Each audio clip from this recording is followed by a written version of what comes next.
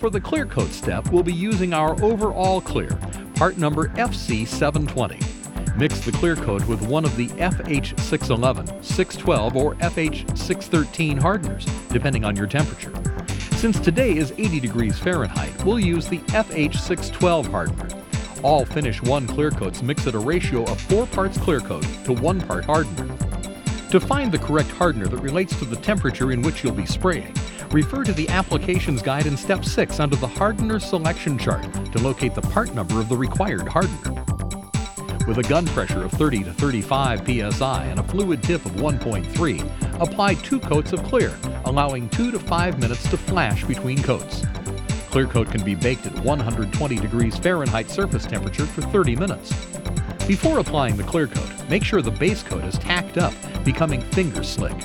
To determine if the surface is ready for clear coat, and without damaging your vehicle finish, lightly rub your finger over a piece of tape or in a masked area. If the base coat color does not rub off onto your finger, you should be ready for clearing. For ultra-flat, deep wet clear coat appearance, apply 2 to 3 coats of clear. Run through bake cycle or allow 24 hours for surface to cure or cool. Sand flat with 800 grit paper to remove excess orange peel.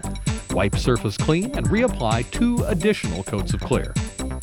For a superior finish, creating a dazzling high-gloss appearance, cross-cut sand the clear coat using 2000 or finer sandpaper. Be very careful around the edges and corners as you don't want to sand through the clear coat. When all orange peel and undesired texture has been removed, wipe clean with a microfiber towel.